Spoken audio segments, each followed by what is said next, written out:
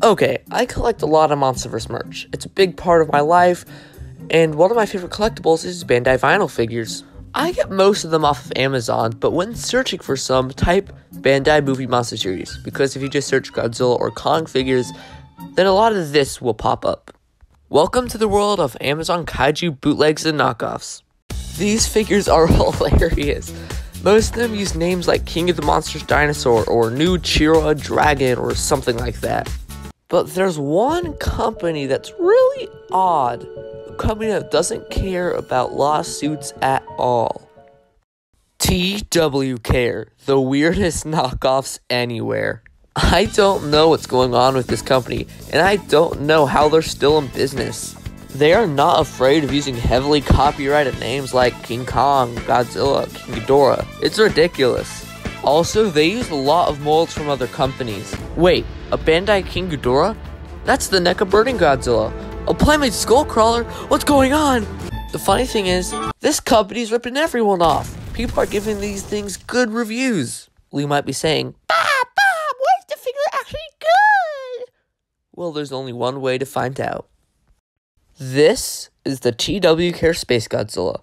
And wow, this thing sucks. The paint is not only very lazily put on, but there's not enough of it. Also, they probably use paint from the dollar store. The joints are really squeaky.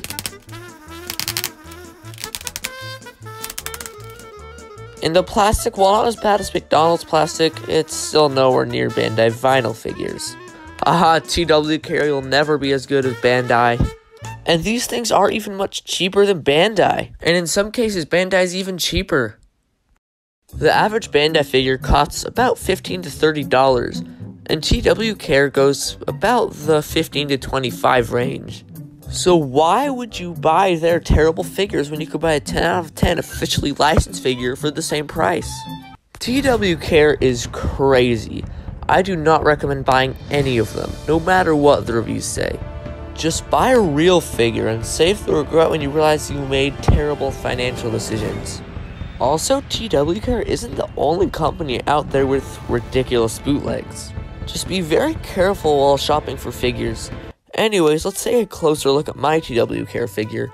First off, it's missing paint where it really should be. Like right here on its crystals, where the skin should be coming up on its crystals. It's just molded there and it really triggers me whenever I look at it. Here, I'll just paint it myself. And when you look at Space Godzilla in the movie, he has more white dorsal plates than the mustard yellow that they put on the figure. And don't even get me started on the mouth. The tongue looks as red as the apple from Snow White. The teeth are painted terrible. The top jaw doesn't have molded teeth, so they just painted on his teeth. But the bottom jaw does have molded teeth, but they didn't even paint them. They literally painted everywhere except the molded teeth. There's paint spill everywhere, the hinges squeak, and the dorsal plates look terrible. So long story short, don't buy these figures.